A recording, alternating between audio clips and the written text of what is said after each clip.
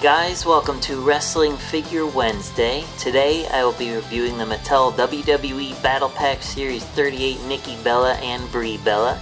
It's the Bella's latest 2-pack. You can get it on ringsidecollectibles.com as well as at Target and Walmart stores so far, at least right now. By the time you see this, it might be in other stores. But I was very excited to get some updated Bella figures, especially of Brie in her tights that she wears like her pants. Since her last basic figure was not in her current outfit. So that was pretty cool. If you want an updated Brie, definitely pick up this set. So that being said, let's take a look at them in the packaging. As you can see, there's a picture of Nikki and Brie there, the WWE logo.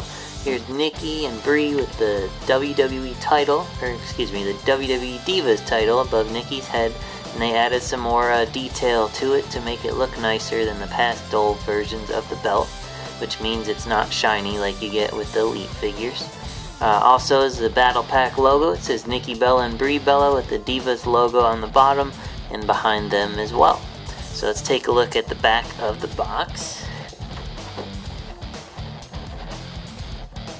So looking at the back, there's a Battle Pack logo. It says recreate the action of WWE.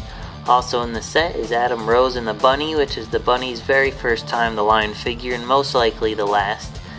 Bray Wyatt and Undertaker. It says SmackDown. I guess it's based off of some moment on SmackDown, although that's from WrestleMania. And then there's the Divas logo with Nikki and Brie, who I'm reviewing, and company information listed at the bottom. So that being said, let's take a look at them fresh out of the packaging. Alright guys, so here we have the Battle Pack 38 Nikki Bella and Brie Bella fresh out of the packaging. Overall, I'd say they're pretty good figures. I'm not huge fans of the head scans. I think Mattel still needs to kind of nail their scans. I mean, Nikki looks okay. I don't think Brie looks anything like her. But other than that, the tires are nice. There's lots of detail on it. The Divas belt is also detailed, as I said.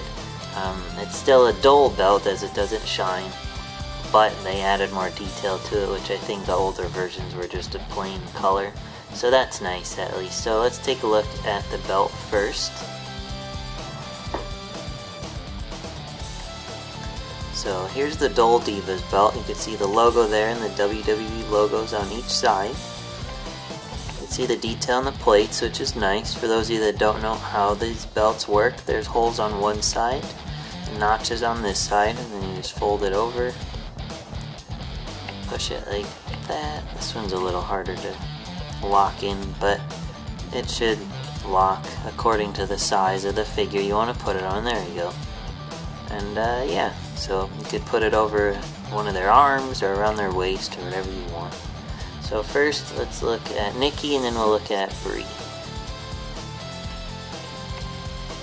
So here's Nikki. It's just like her basic 52 figure, just green attire. Her hat is different as well. It doesn't have the little spikes on it. But it says Fearless, has the red brim, and the lines and seams and stuff in the hat, and even the hole in the back, which is cool, and it's a thin rubber, so it will sit on her head nicely. Don't have to worry about it falling off too easily. So you can put it forward, backward, whatever you want to do. So here's her latest head scan. Looks alright. I mean, I could kind of see her likeness in it, but it's not my favorite. I still think they need to really do better on their scans. But you can see the detail in her hair. It says Bella 02 on the back of her shirt, or her top I should say. The ball jointed head that does go up and down. It's a little restricted. And then it goes left and right as well. She has a typical ab crunch joint that all the basic Diva figures have, so it is pretty much an Elite figure. It says Fearless Nikki on her chest there, and you can see the detail in her bra with the laces and whatever else you'd really describe that as. She has ball jointed arms that go up and down as well as outward.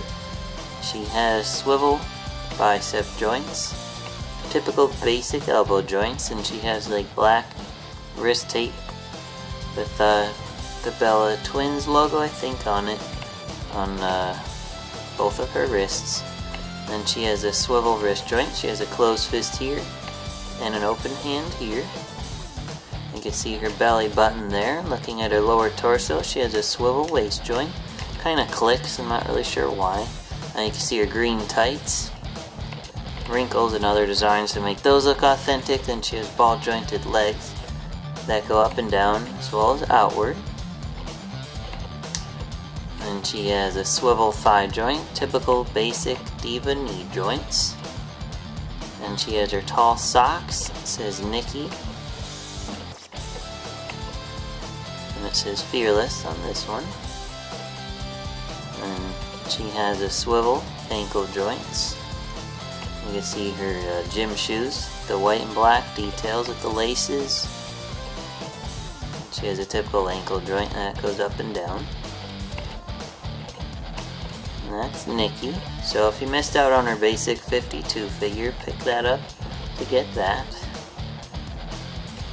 And now looking at Bree. So here's Bree's latest scan. I don't think it really looks like her, to be honest. As I said, you can see the headband in her hair, another detail in her hair and stuff as well. It's a ball jointed head that goes left and right as well as up and down. Here's her green top. You can see all the detail in that.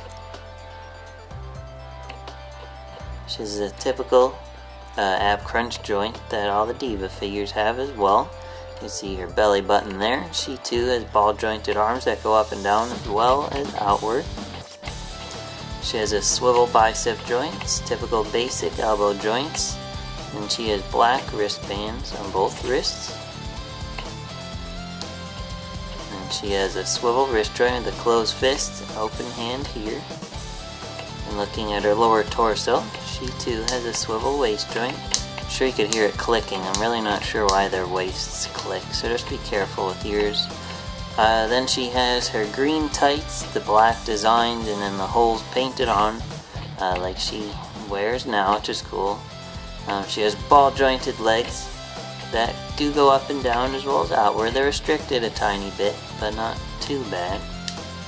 And then she has swivel thigh joints, typical basic knee joints.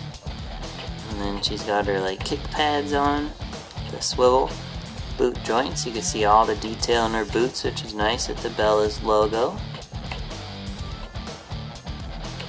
You can see all that detail, and then she has a typical ankle joint that goes up and down as well, and you can see the padding designs and stuff too, which is really nice. Still, it's cool to get an updated Bree. I'm just not sure why my figures are clicking. So I don't know, it must be the way they were made or something, or it could just be mine. So just be careful with yours. And yeah. Thanks for watching. Be sure to like Wrestling Figure Wednesday on Facebook to suggest future reviews you'd like to see me do. And I'll see you next week. Thanks.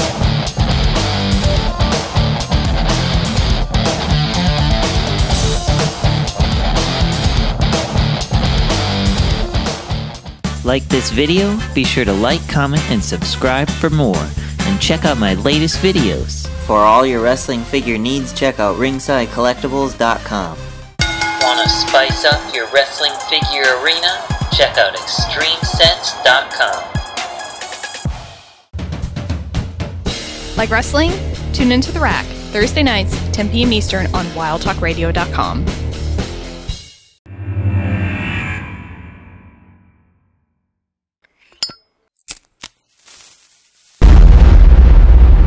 That's crispy.